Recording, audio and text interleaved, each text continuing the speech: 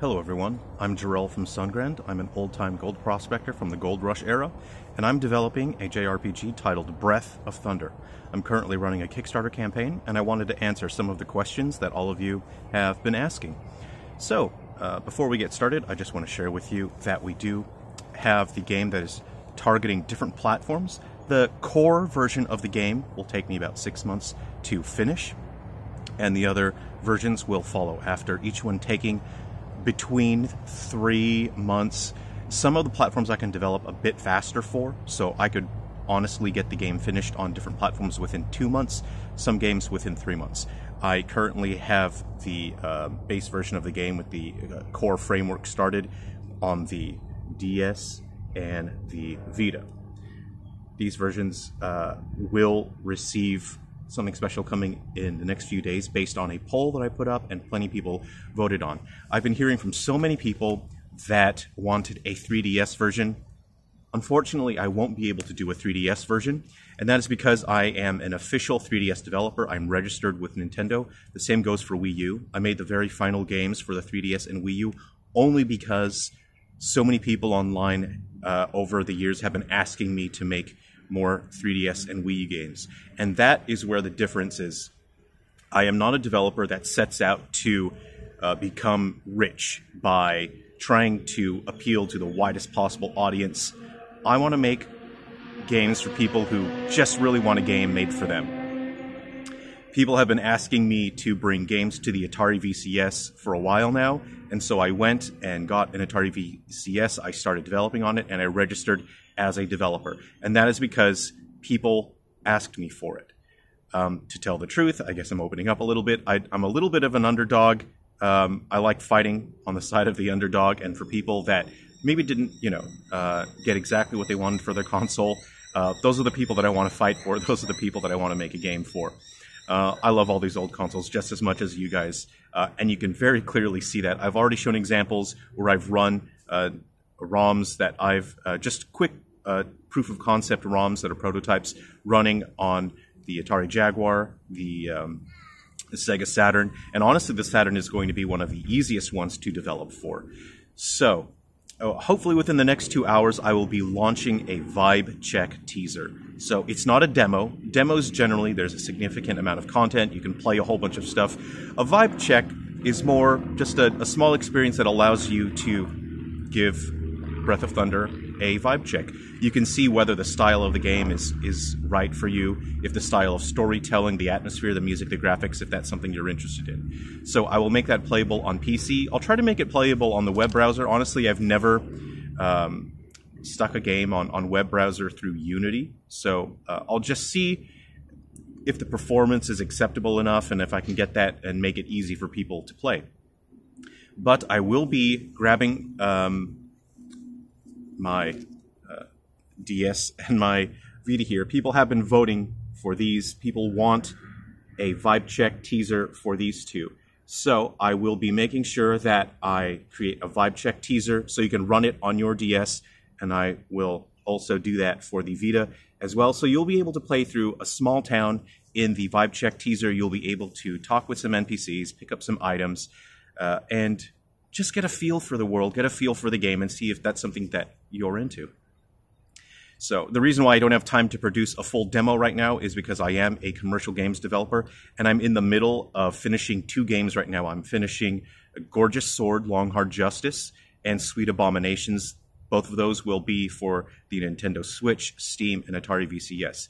People have been asking me to bring my games to the PlayStation and Xbox. I do not currently own a PlayStation or Xbox. I do not own a development kit for the PlayStation. And so if I were to develop for those consoles, I would have to go and buy a development kit for the PlayStations. People told me that you can run your Xbox in developer mode. Still, those consoles are very expensive. And to be totally honest with you, I am internally funded entirely, so I do exactly what I want with my studio, but that means that I constantly have to launch new games, and by doing so, I'm paying the bills, I'm supporting my studio, but I don't actually have the disposable income to buy what amounts to like a $600 console whatever it is here in Australia. They're very expensive. And I don't do that because all of the revenue that I make goes directly back into my development of these games. So at the moment, I don't have time to produce a full demo because people expect a demo to be quite robust. So if you tell them that you're going to give them a demo and you give them something that is significantly smaller, it's going to be quite disappointing. So what I'm producing is a vibe check teaser. It'll give you a chance to just start exploring the lore and the story of Breath of Thunder. So one of the questions that I've received lately is, how do you write such interesting dialogue?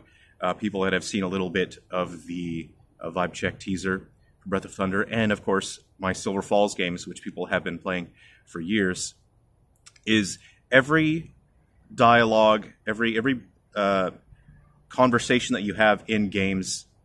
How do you adjust the exposure on this? Can I adjust the exposure with this? That's a zoom slider. Okay.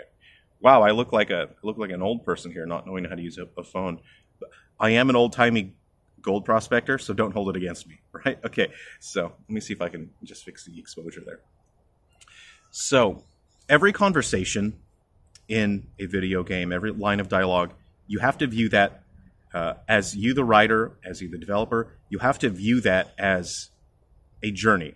There is a starting point to your journey, and there is an end point to your journey. So when you're writing dialogue, the most important thing you need to consider is, what is the point of that dialogue? If the point of the dialogue is just to put in some, ooh-woo, anime, waifu sort of, drivel, don't waste your time. You've wasted the player's time by putting garbage dialogue in there. There has to be a point to your dialogue, and that point should be, what is this accomplishing?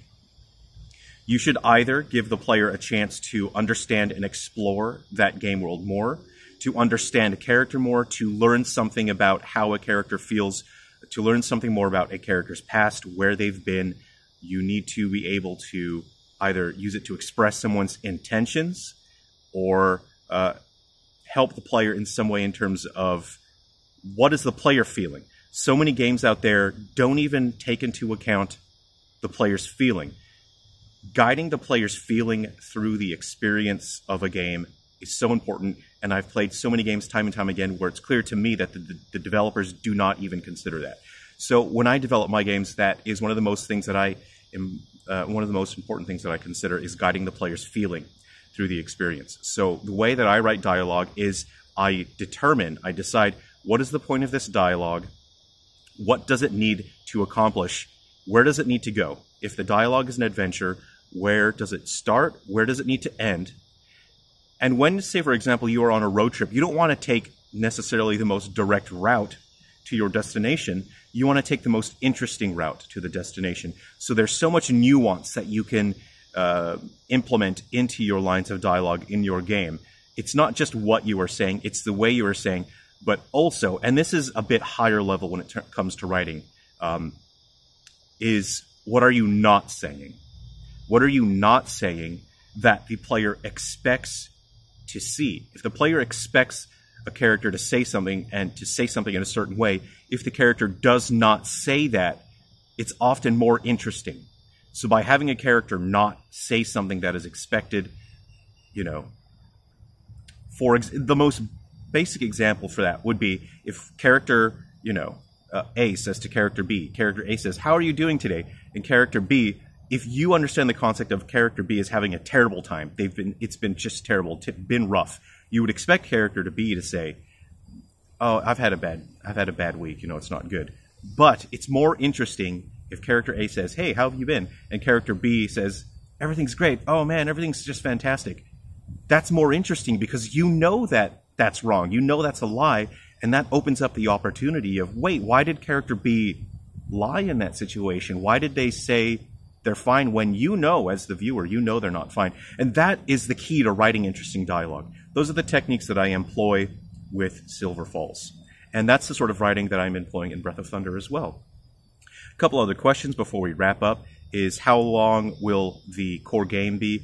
I'm aiming for the core storyline of Breath of Thunder to be around the 20-hour mark. If you rush through it, you can get through it a bit faster, but there's going to be a significant amount of optional content in the towns. There's going to be optional towns that you don't even need to go to, optional environments, like dungeons and forests that you don't even need to go into, but you will be rewarded with awesome abilities. Your characters will gain new traits. So characters in Breath of Thunder have a mechanic called traits. They're not abilities like what you perform in battle. Well, they're not skills that you perform in battle. They are passive abilities that modify what your character does in battle. So say, for example, I'll just make something up, like a trait called, 25% counter. So whenever a character gets hit by a physical attack, then there is a 25% chance that they will counterattack. That could be an example of a trait. So by doing optional content, by exploring these towns that you don't necessarily have to go to, by exploring dungeons that you don't have to go into, your party members can gain new traits permanently, and it can change the way that you go through your adventure. There will be 10 playable characters that are part of the storyline in Breath of Thunder. So the party size will consist of 5, and you'll get to basically play how you want, use the characters that you want, unless the storyline dictates there has to be a specific character. There will be 8 optional characters that are in there, so you can explore. If you want to play through the game multiple times, you can play through with the optional characters and mix things up, because every character functions very differently. No character is a jack of all trades, and we do have the highest tier for our Kickstarter funding is that you get to be added as a playable character. It's in there in case, if like Elon Musk or Jeff Bezos want to throw in some of their lunch money. So that is, wow, it's getting very bright out here, isn't it? So yeah, if you want to do a bunch of, a lot of the optional, exploring and adventuring, you're going to get significantly more out of the game. So I need about 6 months to finish the core version of the game to launch on modern platforms, and generally around 3 months for each of the versions afterwards. So after I launch the core version, I will work on each specific version of the game, launch the first version. The communities for those various platforms can give me feedback, and then I can maintain these games long-term and keep improving them and updating them as we see fit. So thanks very much. I really appreciate you watching. Wow, it's getting so bright out here in sunny Australia. I got to get back to gold mining because I'm an old-time prospector. So if you have any questions, please feel free to ask, and please keep an eye out for the Vibe Check teaser and share the Kickstarter around. We really need to share more to get people interested and to see the project so we can reach those stretch goals and reach other platforms. Take care, everyone.